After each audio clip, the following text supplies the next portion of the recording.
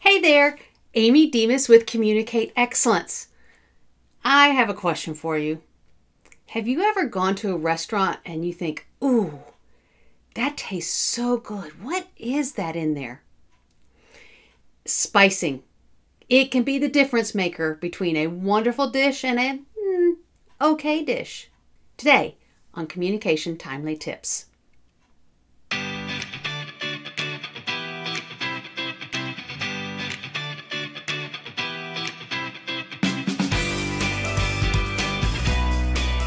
Yes, sometimes you go to a new restaurant and you order the dish that you get at maybe other restaurants, but there's something different about it.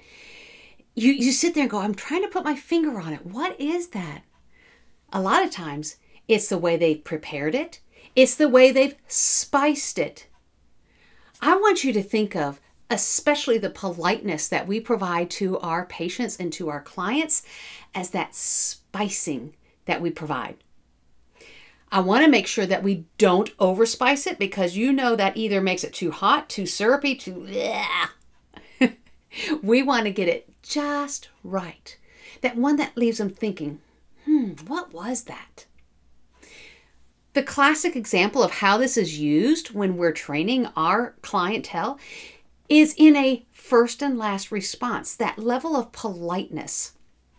When somebody answers a call, I want to make sure that you provide that first response of glad to help, happy to help, before we jump into what's your name, what's your date of birth.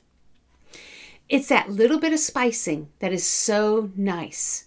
And then as we end the call, we end with have a great day.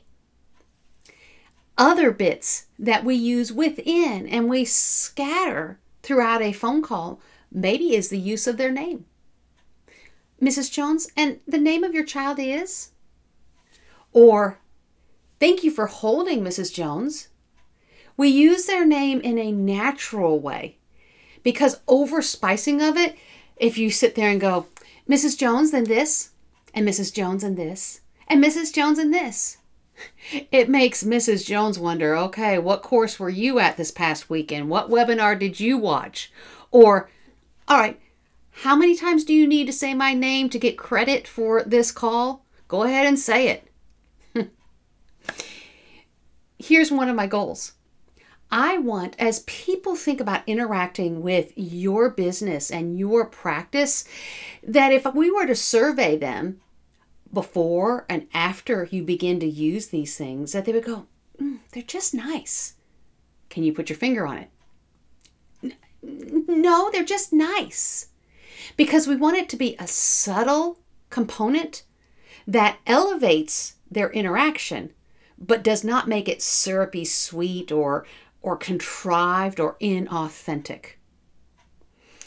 So the next time when you think about adding politeness into your calls, I want you to think about a little spicing is good and leave them going, that was so good. It's simply different the way they do it, and I like it. Give it a try. See what happens for you. Bye-bye.